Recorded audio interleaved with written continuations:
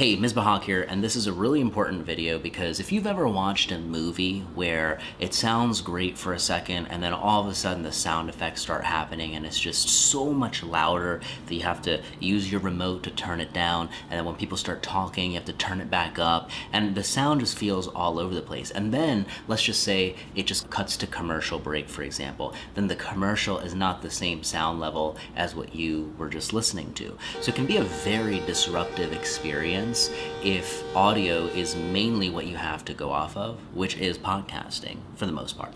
You can have the video component, of course, but let's say for your audio listeners, for that experience, if you've got one speaker whose sound is just on point, and then you have another speaker who sounds way, way, way lower, whether it's the microphone, how far they were away from it, whatever it might be. If you don't edit that in post-production, that is a bit of a disruptive experience. You can get by when you're first starting out, but at some point you want to be able to figure out how to normalize this, and I'm going to show you how to do that in this video super quick. It's not always perfect, but it works 90% of the time, and I'll show you how you can kind of play it by ear if this feature doesn't work on its own. So basically we've got Adobe Audition open over here. I'm going to drag and drop a podcast that I had already edited for a client of mine.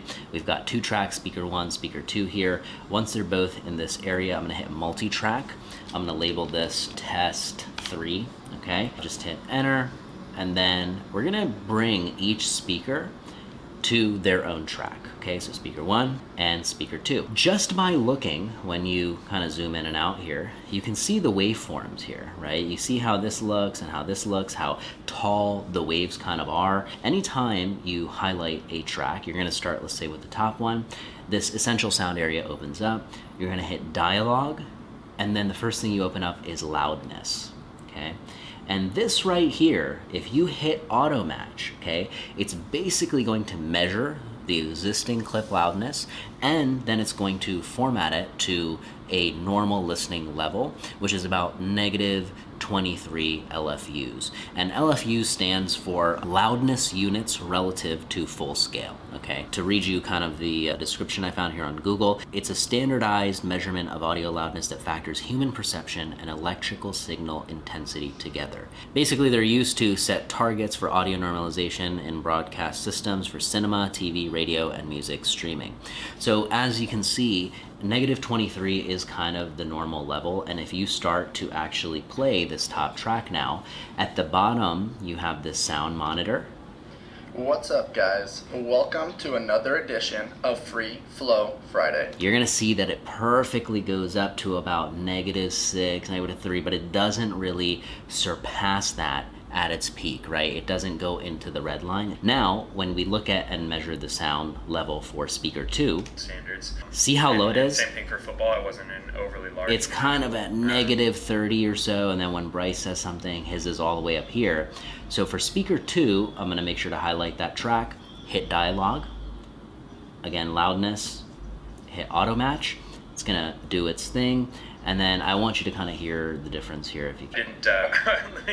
See how his voice is just way louder and sounds a lot more fuller now? You can even see the waveform, it's kind of become much taller, almost a lot taller than Bryce's up top over here. Not a bad thing, as you do want to give it a double check when you have headphones on and listen to it and make sure that, you know, it sounds fairly balanced. Something you want to keep in mind, because this feature does most of the work right there, right? It balances out the speaking segments. So even if you record it in a couple different sessions or whatever, you're able to keep it pretty consistent. But let's say that you add some background noise removal and you add some de-hum and there's some echoes, so we're gonna do some reverb over here, right? And then once you do that, now when you hit play, carried on. Like I said, see how it dulled the sound a little bit? Like it did bring down, you know, even though it says the original is -23 LUFS, even though it's at the standard volume for listening originally, when we've added all of these different effects, it's kind of affected it. So let's just say you come down to clip volume over here, and we go +0.5. I was never the most physically talented. Okay. I want to go louder, I can go +2.1. And you just kind of want to watch the sound monitor at the bottom here to see how high it's going. Really good. at some of from its a young peak, does age, it go into the and then red just kinda zone? kept- Because if it kept does, going. maybe it's a little too much. If it's in the green or yellow, then you're pretty good. So this is a manual way for you to adjust it, especially when you add music. Let's say I added a song into track 3 here. If I have music playing over this, I want to make sure that my speakers are speaking at a normalized volume that everybody can hear. So making sure you do that for each track is really all you have to do. Hit the auto match button and it does the trick.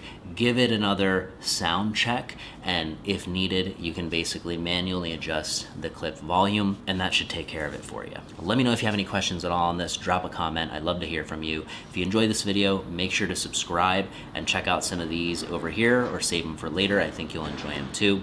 But thanks for hanging out, and I'll see you next time.